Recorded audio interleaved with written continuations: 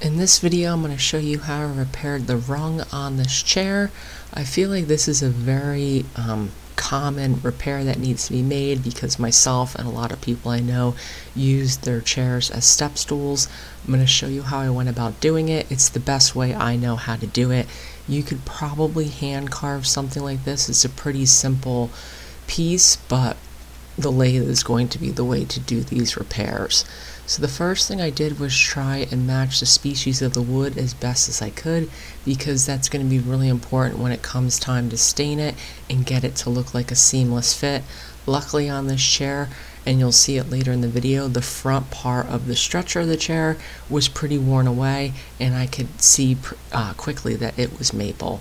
I happened to have some maple laying around the shop, chopped it into a couple pieces, and made it big enough so I could cut it down. So I'm going to clean it up on the table saw and then bring it to the lathe. So obviously this is oversized. So that is what my chunk looks like. Like I said, I drew my circles, my center points, and my circles on both ends. It's going to be easier to do this when the piece is square, and then I could clean up my edges. You do want to glue this together fairly flat so that sending it through the table saw against the fence is not a dangerous cut. So I'm basically cleaning up one side, can clean up the other. And then some people will start turning at this point.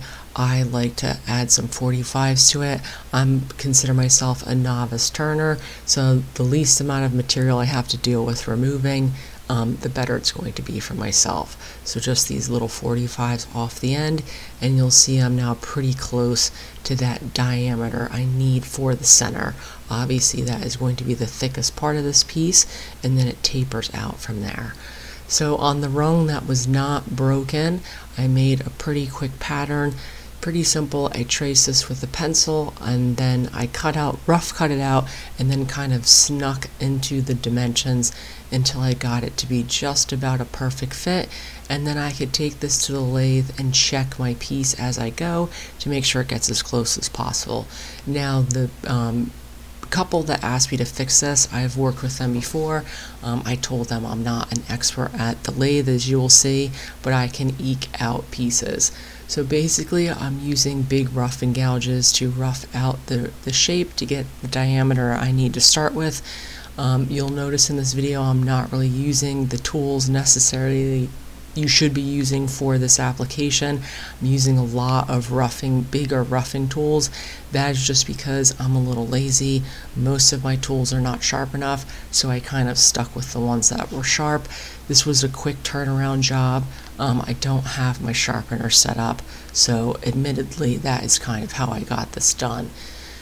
So as you can see, I marked center on the piece, and I'm basically using exactly what this tool is made for, roughing it out.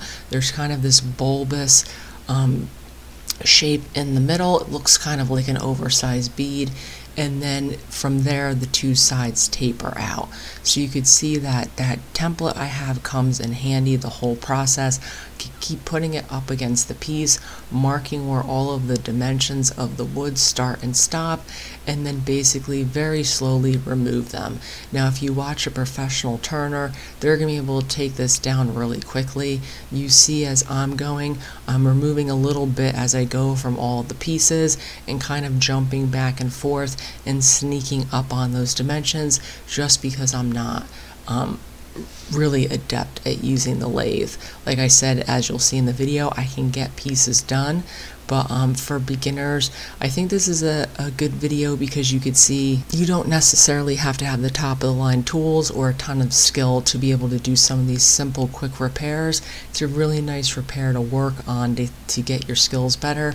It's not an expensive amount of material. If you mess it up, it's something easy to start again.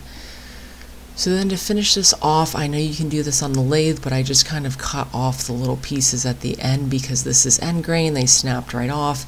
And then I just drilled out the holes that were already in place on the chair because the pieces were still stuck in there.